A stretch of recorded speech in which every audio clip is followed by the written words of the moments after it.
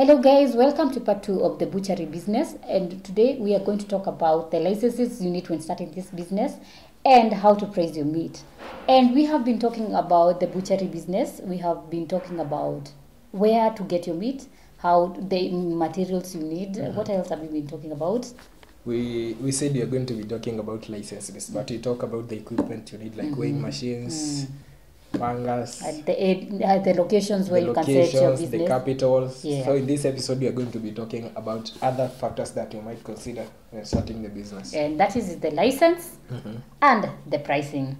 So when we talk about licenses, we have two licenses that are very crucial when starting this business. And one of the licenses is the food and hygiene license. Yeah, tell us more about the food and hygiene license. Yeah, because the government has to make sure that whatever you are selling is in good condition, and you yourself, you are a clean individual, especially when you're dealing with any type of food, like the meat, which is not an exclusion in food business. We have talked about capital. We have talked about the marketing and advertising yourself. And yeah, we have been talking about a lot of things. So in this second part, we are going to talk about the type of licenses you need and how to price your meat. So number one, when you talk about licenses, there are some types of licenses. There are different types of licenses you need when starting this business. One of the licenses you need is a food and hygiene license. This is often issued by a public health person. So you need to have this license so that you can maintain the standard hygiene that is required when starting this business.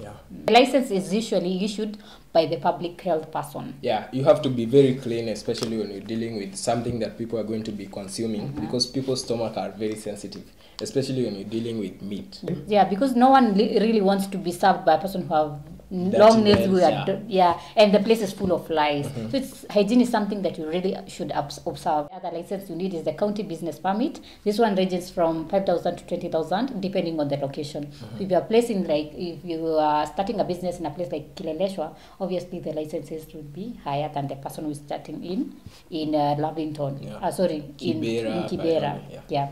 So the other thing you need to consider is pricing. How do you price your meat?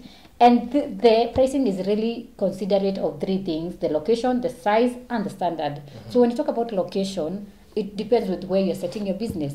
I cannot, if you're living in Lavington, the money I will charge you is not the same money I will charge for someone who is living in Kibera. Because for those people in Lavington, obviously we expect them to have money. So we will ask for them 2,000. And also you're trying to cover for the expenses, because expenses at Lavington, they are high comparing to the ones in Kibera. And then when you talk about size, there are two types of people. There are people who want meat to be measured in terms of kg, and others they want to be the meat to be measured in terms of the amount of money they have. So someone will be asking for a meat that is 200 shillings, 500 shillings, and there is another person who will be asking for 500 kgs, 100 kgs, 1 kg, depending on the occasion, or maybe what the person. Definitely you need to consider the size when you're talking about pricing. And then another thing is in terms of standard. When we're talking about standard, we are looking at the quality, quality of life. How is it? The quality of the meat. The standards, the quality of the meat, I mean. So I think when talking about quality, you can also talk about the type of meat you're selling. Maybe maybe they want to buy maybe the liver. It's a little bit expensive compared to someone who maybe want to buy intestines. That is what we say when you're considering about the standard of the meat.